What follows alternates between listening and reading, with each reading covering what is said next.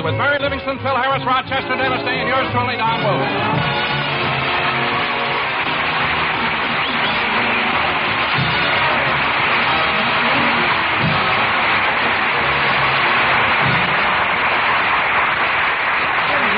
It's house cleaning time, and because of the size of Jack Benny's residence, Rochester has asked his friend Roy to come over and help him with the work.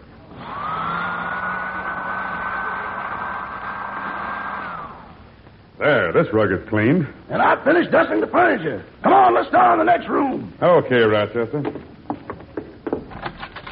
Gosh, Roy, I've got to tell you again, it sure is swell of you to come over here and help me. That's all right, Rochester. That's what friends are for, to do favors for each other. I guess you're right. That's how it is with the people on Mr. Benny's radio show. Don Wilson does favors for Dennis Day. Dennis Day does favors for Phil Harris. And last week, Mr. Benny gave Miss Livingston a blood transfusion. Mr. Benny gave her a blood transfusion? Was Miss Livingston sick? No, it was her birthday, and he felt he had to give her something.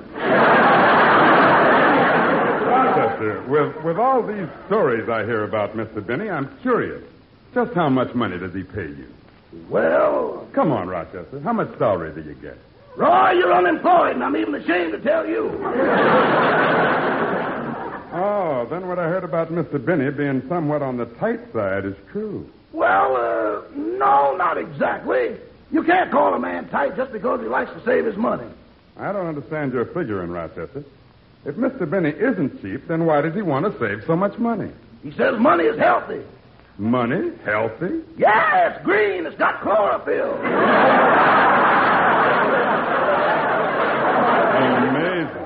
Amazing. Oh, Rochester. Rochester. Yes, boss. Where's my shoe brush? Right next to your shoes. Oh, thanks.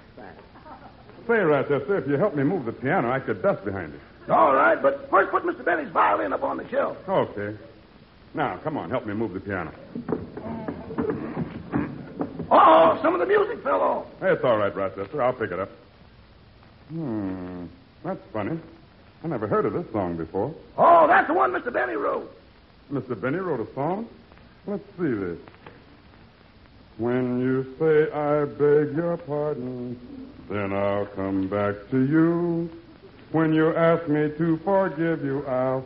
Oh, no. Now, wait a minute, Roy. Don't let that song fool you. It's liable to be a hit. What makes you say that? Mr. Benny's getting a big singer to introduce it. Johnny Ray. He really wants to make that boy cry, don't he? I guess so. Oh, Rochester. Rochester. Yes, boss. Where's my hairbrush? Right next to your hair. Oh, thanks. Roy, put the music over on the table. Okay. Say, that's a nice picture of Mr. Benny. Where was it taken? In France. 2 years ago, Mr. Benny vacationed at the beach on the Riviera. He sure looks good. But I think those French bathing suits look better on women. But he'll try anything once. Oh, Rochester. Yes, boss.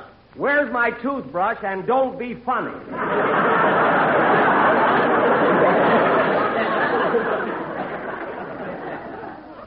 Well... Never mind, I found it. Say, Rochester, this is the best picture I ever saw of Mr. Benny.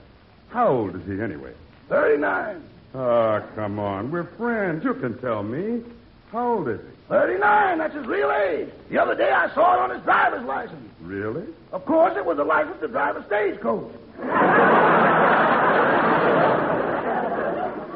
Now, Roy, I'm going to take this trash out the incinerator. Will you finish the dusting? Okay. Doggone, Mr. Benny sure has a nice house here. And the furniture is... Hello? What? Oh, I'm sorry, madam. You must have the wrong number. Well, I better finish the dusting. Hey, what are all these packages doing packed there in the corner? Gosh, they're laundry bundles to be delivered. Say, she didn't have the wrong number. She'll probably call back and... Oh, hello, Mr. Benny. Oh, hello, Roy. Where's Rochester? He went out to the incinerator to burn some things. Oh. Would you like me to get you some breakfast, Mr. Benny? No, I better wait for Rochester to do it. He knows how I like my eggs. Oh. Well, how do you like your eggs? I don't know. He knows.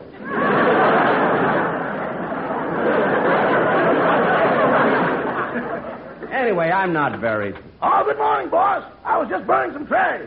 You didn't burn my copy of Esquire, did you? Oh, no, boss. Good. Say, did Dennis Day call me? No, why? Well, I told him I wanted to come over this morning. I want to hear his song. Well, he usually comes in the afternoon. Well, I won't be here this afternoon. I'm taking the Beverly Hills Beavers to the zoo. I better call Dennis.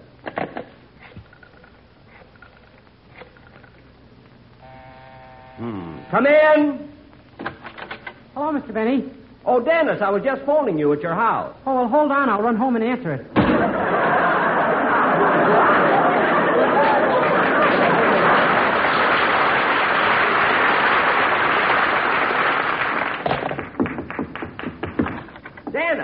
Dennis, come back here. I thought you wanted to talk to me on the phone. I just want to talk to you, that's all. Come here. Now, Dennis, I told you to get here early today because I'm going to be out this afternoon. Where were you all morning? Oh, I was taking a magic lesson. Another lesson? Dennis, why are you studying magic? I want to amaze people. Believe me, you do. You know, Mr. Benny, today I learned a wonderful trick. Maybe I can do it on your next television show, huh? A trick? Dennis, look, at all You know the famous trick where you take 20 sewing needles and swallow them, and then you take a piece of thread and swallow it, and then all the needles come up threaded?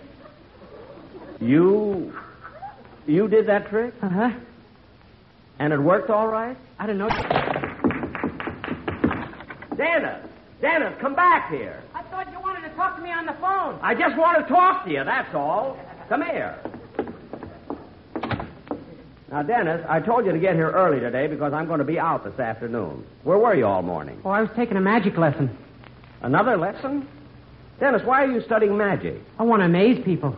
Believe me, you do.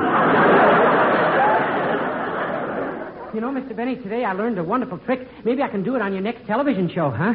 A trick? Dennis, look, at all You know the famous trick where you take 20 sewing needles and swallow them, and then you take a piece of thread and swallow it, and then all the needles come up threaded? You did that trick? Uh-huh. And it worked all right? I don't know yet. They're going to operate on me tomorrow.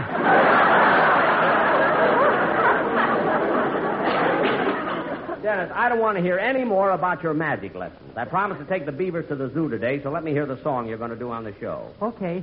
What are you laughing at? Those needles are keeping me in stitches. Now cut that out and sing your song.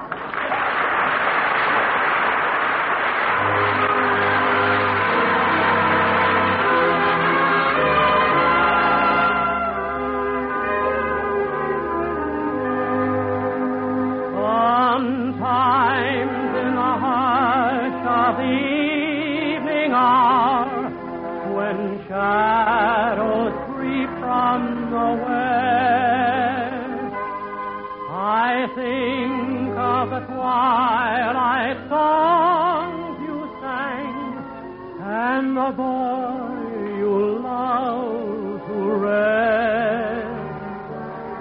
Oh, little lad with tousled hair that long, long ago was thine. I wonder if sometimes you long for that boy. Oh, little mother of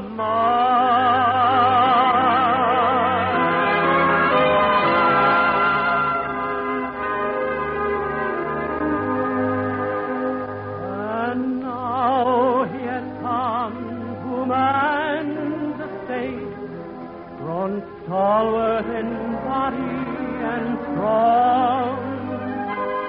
You'd hardly know that he was the lad you loved with your slumber song.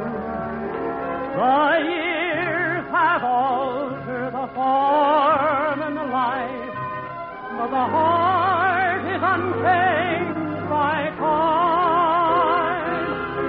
And still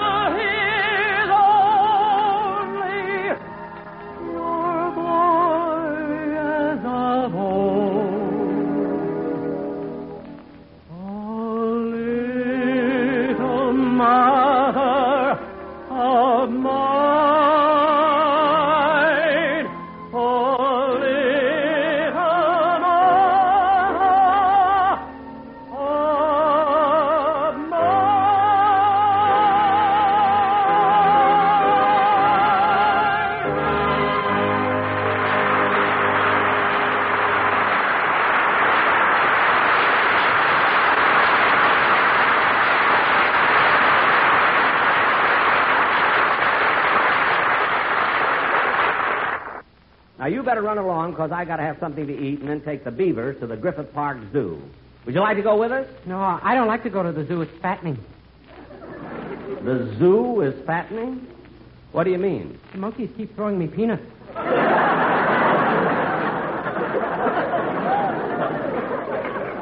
Well, you don't have to eat them. Dennis, run along, will you? Okay. Come in. Oh, hello, Mary. Hello, Jack. Hello, Dennis. Hello, Mary. Are you going to go to the zoo with Mr. Benny? Yes, are you? No, I'm overweight now. Goodbye. Say, Jack, how soon are we going to leave? Wait a minute, Mary. Did you hear what Dennis just said? Yes, when I asked him if he was going to the zoo, he said no, he was overweight. Now, Jack, when are we going to leave? Wait a minute, Mary, wait a minute. Just 1 minute. Don't you want to know what he meant? I know what he meant. What? To him, the zoo is fattening because when he goes there, the monkeys throw peanuts at him. Well, how did you know? I've seen them do it.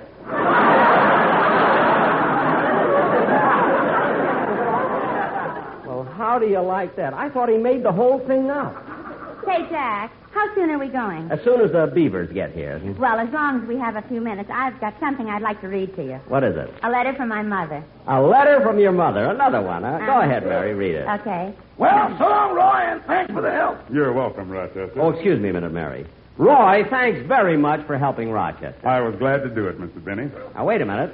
Here's a $5 bill for you. Oh, thanks, Mr. Benny, but I couldn't take $5. Well, here's $3. No. No, I couldn't take that much. Well, then here, at least take $1.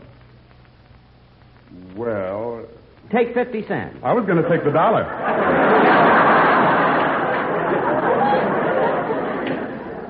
Oh, well, here you are. Thank you. Goodbye. Goodbye.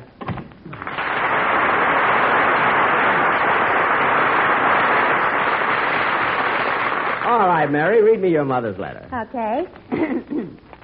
My darling daughter, Mary, just a note to let you know that we are all well. Well, Mary, at last... Well, Mary, at last I have some good news for you. We're finally getting rid of your Aunt Emily. Well, it's about time. She's been living with your family as long as I can remember. For the past 2 years, your Aunt Emily's been going with the local undertaker. And next Sunday, they're getting married. I'm glad when they get a home of their own. I'm tired of them coming in here every night with those second-hand flowers. God. Right now, she's wearing a ribbon in her hair that says, "Rest in peace."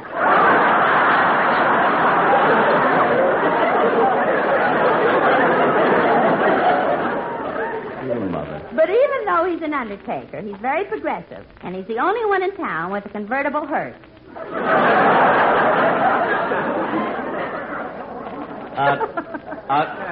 A convertible hearse? His slogan is, "Get a little brown before they lower you down."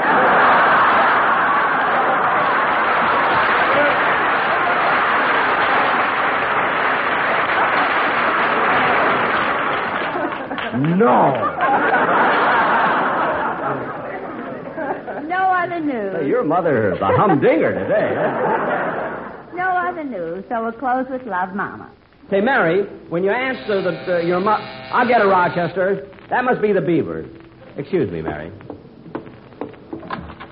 Well, Joey, Stevie, Bud, come on in.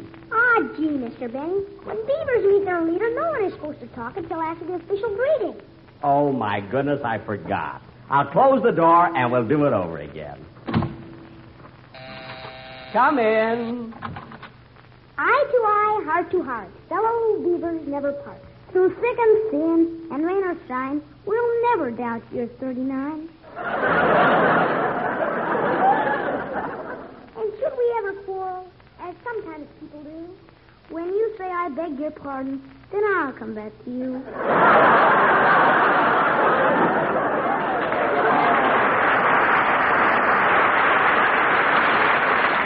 Ah, gee, thanks, fellow Beavers. That's wonderful. I think it's corny. Come on in, kids. Are you ready to take us to the zoo, Mr. Benny? Yes, as soon as I get my hat and coat. Come on in. Hello, Beavers. Hello, Miss Livingston. Are you going to the zoo with us? Well, yes, boys, I am. Good, good.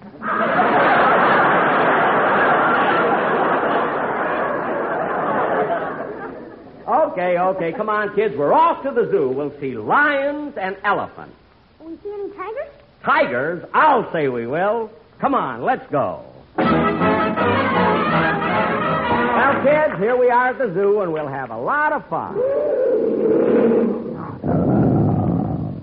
Oh, boy, what a big mouth on that one. Famous Livingston. What is it, Joey? We think it's awful nice of Mr. Benny to bring us here and show us all the animals he captured while he was in Africa. Captured while he was... Come on, kids, let's go. Wait a minute.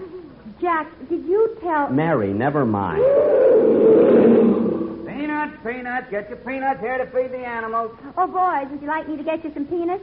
Yeah, sure. Oh, boy. Okay. Oh, mister. Yeah, lady? 3 bags of peanuts, please. Here you are. That's 30 cents.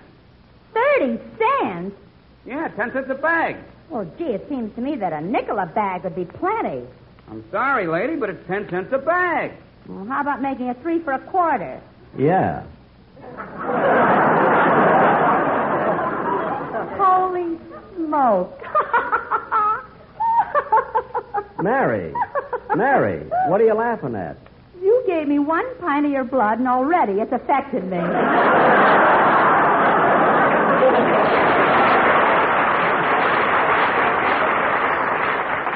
Well, what's so terrible about that? This morning I stopped payment on my mother's check.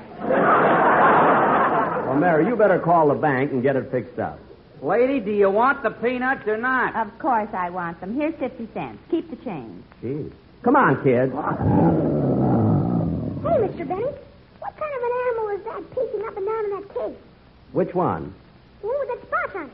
Oh, that's a leopard. A leopard? Is that the kind of skin you wore when you played the part of Tarzan in the movie? Well... Jack, did you tell these kids you played the part of Tarzan? He probably didn't tell you, Miss Livingston, because he's so modest. Yes. Mr. Benny, lift your chest and give the Tarzan yell. The Tarzan yell? Oh, not in front of all these people. Go on, Tarzan. Give the yell. Mary, don't be silly. You give that yell, or I'll tell all these kids the truth. Oh, all right. What's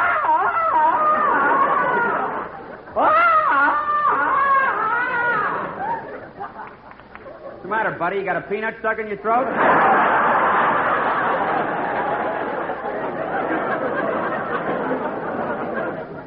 Mary, let's get away from here. You and your big mouth. Never mind. Come on, kid. Hey, Jackson.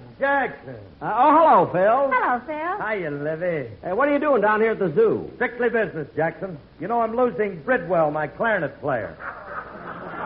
Well, what's losing your clarinet player got to do with your coming down to the zoo? They got a trained seal here that blows the horn, and I came down to audition him.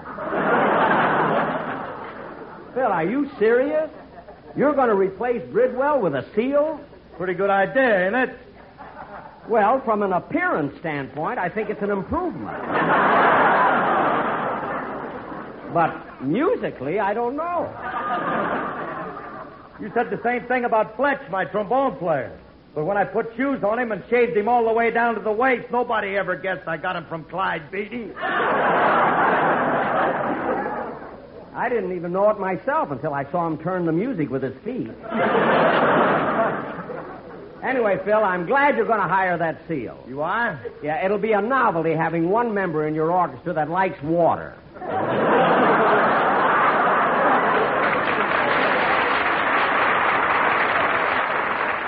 If you know what I mean. Yes. Oh, Mr. Benny?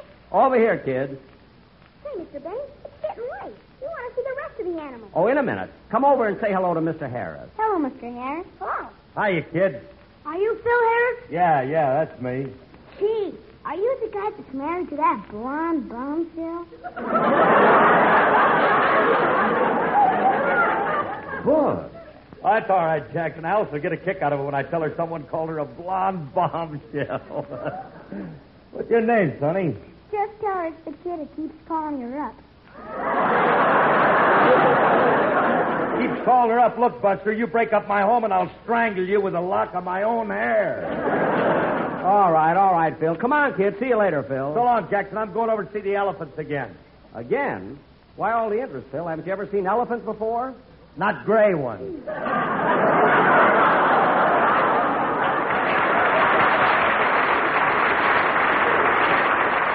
Oh, yes. Well, so long, Phil. So long, Jackson.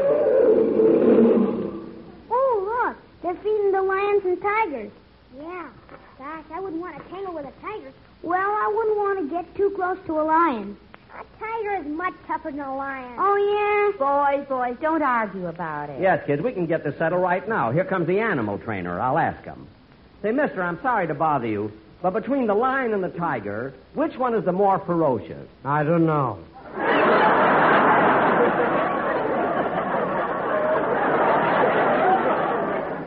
Well, isn't the lion called the king of beasts? I don't know. Well, isn't it true that the lion is stronger, but the tiger is more cunning? I don't know. Well, if you don't know anything, why are you carrying that whip and a chair? Did you ever see my wife? Let's go, kids. Mr. Benny, which one do you say was the most ferocious? His wife. Let's go and look at the other animal. Oh, shut up. Here, Mr. Benny, you're not afraid of that lion, are you? Of course not. If he roars again, I'll go in that cage and slap his silly face. Now, come on, kids, and you better button up your coats. It's getting breezy. Yeah, here, Butch, let me help you with your coat. Wait a minute. The wind blew my hat off. Hey, Joey, look where your hat went. It blew into the lion's cage. Let's go, Mary. I want my hat. We'll get you a new one. I don't want a new one. I want that one. I want my hat. Hey, Joey, look. The lion is chewing on your hat. Don't worry. Mr. Benny will go in there and slap his silly face. That's right. Go on in, Tarzan, and get his hat. Well. All right, Mary, if you want me to, I will. I'll go in that cage and get his hat. Stand aside. Stop snarling at me and get your dirty paw off that hat. Get it off, I said. That's better. Here's your hat, Joey.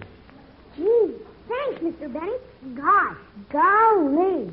Well, Mary, you didn't think I'd go into that lion's cage, did you? Did you? Jack, What? I dare you to do it on television.